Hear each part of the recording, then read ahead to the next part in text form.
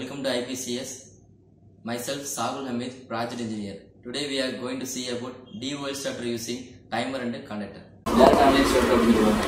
Direct harmonic starter நம்ம conductor மூலமா timer வச்சு எப்படி நம்ம பண்றோம் அப்படினா பார்க்கலாம். சோ அந்த timer பண்றதுக்கு first இந்த ரெண்டு push button யூஸ் பண்ணிக்கிறோம். ஒன்னு வந்து normally open அப்படிம்பாங்க. இது வந்து normally closed அப்படிம்பாங்க. சோ இது வந்து இதெல்லாம் என்னன்னா pilot lamps அப்படிம்பாங்க. ஸோ ஃபஸ்ட்டு பேனல்லாம் என்னென்னா இது வந்து இன்புட் அவுட்புட் சுவிட்சு, இது MCCB அப்படிம்பாங்க. MCCBனா மவுண்டட் கேஸ் சர்க்யூட் பிரேக்கர்.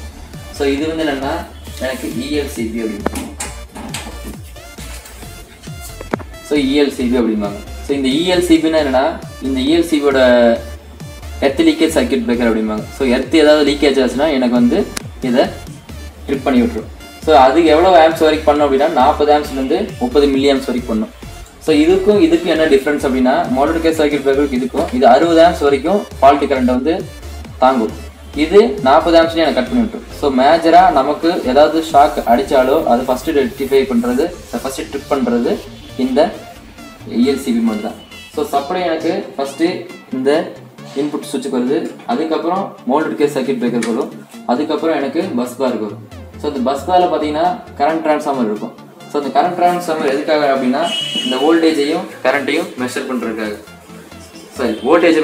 கரண்ட்டை மெஷர் பண்ணுறதுக்காக. இந்த கரண்ட்டை வந்து கரண்ட் செலக்டர் சுவிட்ச் மூலமாக நம்ம மாற்றிக்கலாம். ஸோ இதை வந்து இப்படி பார்த்தீங்கன்னா IR, அதாவது ஆர் ஃபேஸ் கரண்ட் வந்து மெஷர் பண்ணும். இது எதில் பார்க்கலாம் அப்படின்னா இதுலேயும் பார்க்கலாம், இது இல்லாமல் மல்டி ஃபங்க்ஷன் மீட்டர் இருக்கும், இதுலேயும் பார்க்கலாம்.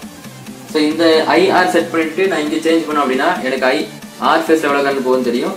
ஒயில் வச்சுட்டு இங்கே சேஞ்ச் பண்ணால் எனக்கு ஒய் ஃபேஸ் எவ்வளோ கரண்ட் போகுதுன்னு தெரியும். ஸோ இது என்ன அப்படின்னு பார்த்தீங்கன்னா இது ஐசோலேட்டர்.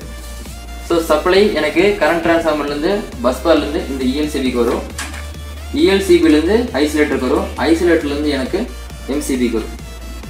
ஸோ இதெல்லாம் எனக்கு பைலட் லேம்ப்ஸ் இது சரியா. ஸோ இந்த MCCBலேருந்து இது MCB மினியேச்சர் சர்க்யூட் பிரேக்கர் அப்படின்வாங்க. இது 3 ஃபேஸ் இருக்கும், இதில் ஒரு நியூட்ரல். ஸோ இந்த 3 ஃபேஸ்லேருந்து ஏதோ ஒரு ஃபேஸு ஏதோ ஒரு நியூட்ரல் நம்ம எடுத்துக்கலாம். ஸோ அதுதான் சிங்கிள் ஃபேஸ் இருக்குது, அதுக்கான சர்க்யூட் தான் இது. ஸோ இதுதான் எனக்கு வந்து காண்டக்டர்.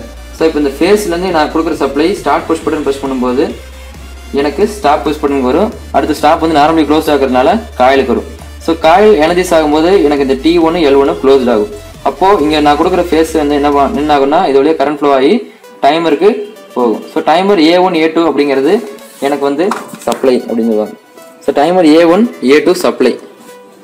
ஸோ இந்த 15 அப்படிங்கிறது என்னென்னு பார்த்தீங்கன்னா எனக்கு காமன், 16ங்கிறது NC, ஏன்னா காமனும் NC எப்போவுமே க்ளோஸ் ஆகிருக்கும், 80ங்கிறது NO.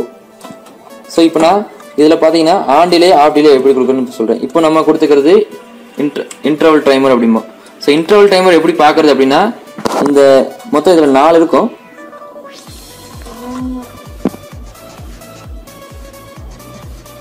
மொத்தம் இதில் 4 இருக்கும். ஸோ இதில் 1 மேலேயும் 1 2 இருக்கா, 1 மேலேயும் 2 கீழேயும் இருக்குது. அப்போது இங்கே 10 இருக்குது, 10ன்னு அர்த்தம். இதில் 3 மேலே, 3ங்கிற நம்பர் வந்து மேலே இருக்குது, அப்போ 3 மேலே இருந்தால் செகண்ட்ஸ்னு அர்த்தம், அப்போ 10 செகண்ட்ஸ்னு அர்த்தம். 4ங்கிறது 4வது மோடு வந்து கீழே இருக்குது, அப்போ கீழே இருந்தால் இன்டர்வல். ஸோ இப்போ வந்து நமக்கு 4வது கீழே இருக்குது, அப்போ நம்ம பார்க்க போகிறது இப்போ இன்டர்வல். ஸோ இன்டர்வல்னால் என்னென்னா பல்ஸ் டைமர். அப்போ என்ன ஆகும்னா இந்த சப்ளை ஆன் பண்ண உடனே எனக்கு இந்த காயில் எனர்ஜிஸ் ஆகும், காயில் எனர்ஜிஸ் ஆகிற மூலமாக இந்த L1 T1 க்ளோஸ் ஆகும், L1 T1 க்ளோஸ் ஆகும் மூலமாக டைமர் எனர்ஜிஸ் ஆகும். இது வந்து எனக்கு என்னென்னா இந்த ஆனுங்கிறது இந்த டைமர் எனர்ஜிஸ் ஆயிடுச்சுன்னா இதுவும் எனக்கு ஆன் ஆயிரும். இது வந்து அவுட்புட் ஆன் ஆகுதா இல்லைன்னு பார்க்குறதுக்கு, அப்போ இது ரெண்டுமே ஒட்டா இப்போ ஆன் ஆயிரும். ஆன் ஆன உடனே எனக்கு இங்கே லைட் எரிஞ்சிடும். லைட் எரிஞ்சதுமே கொஞ்ச நேரம் இங்கே நம்ம செட் பண்ண டைம் செகண்ட்ஸ்க்கு அப்புறம் இந்த லைட்டு கட் ஆயிரும். ஏன்னா டைமர் எனர்ஜிஸ் ஆகி டைம் முடிஞ்சிருது, அதுக்கப்புறம் இந்த லைட்டு கட் ஆயிரும். இப்போ இது ஆன் பண்ணிட்டோம். அடுத்து MCCB, அடுத்து ELCB, அடுத்து ஐசோலேட்டர், அதுக்கடுத்து MCCB இப்போ ஆன் பண்ணுறோம். ஸ்டார்ட் புஷ் பண்ணி நாங்கள் ஆன் பண்ணோடனே இந்த காயில் எனர்ஜிஸ் ஆகும், இந்த டைமர் க்ளோஸ் ஆகிடும். இது என்னன்னா பல்ஸ் டைமர் இருக்காது. இன்னைக்கு இது எனர்ஜிஸ் ஆனோடனே 2 க்ளோஸ் ஆகிடுச்சு. நம்ம வைக்கிற இந்த லைட்டு இன்னைக்கு எரிஞ்சிட்டு இருக்கோம் அவுட்புட்டு. நம்ம வச்ச டைம் செகண்ட் முடிஞ்சதுக்கப்புறம் ஆட்டோமேட்டிக்காக அதுவே கட் ஆகுது, ஏன்னா அதான் பல்ஸ் டைமர் அப்படின்னாங்க. ஸோ பல்ஸ் நம்ம கொடுக்குற பல்ஸ் முடிஞ்சதுக்கப்புறம் கட் ஆயிடும். இன்னொரு டைம் பண்ணிக்கலாம். ஸ்டார்ட் புஷ் பட்டன் ப்ரெஸ் பண்ணோடனே 2 எனக்கு ஆன் ஆயிருக்கு. எனக்கு இந்த லைட்டும் ஆன் ஆயிடும். கொடுத்த டைம் செகண்ட்ஸ் முடிஞ்சதுக்கப்புறம் ஆட்டோமேட்டிக்காக இது ஆஃப் ஆயிடும். நம்ம கொடுக்குற வேண்டிய பல்ஸ் முடிஞ்சதுக்கப்புறம் ஆட்டோமேட்டிக்காக இது ஆஃப் ஆயிடும். இப்போ நம்ம ஸ்டார்ட் புஷ் பட்டன் ப்ரெஸ் பண்ணி கால் லீகனைஸ் ஆயிடுச்சு. அவ்வளோதான்.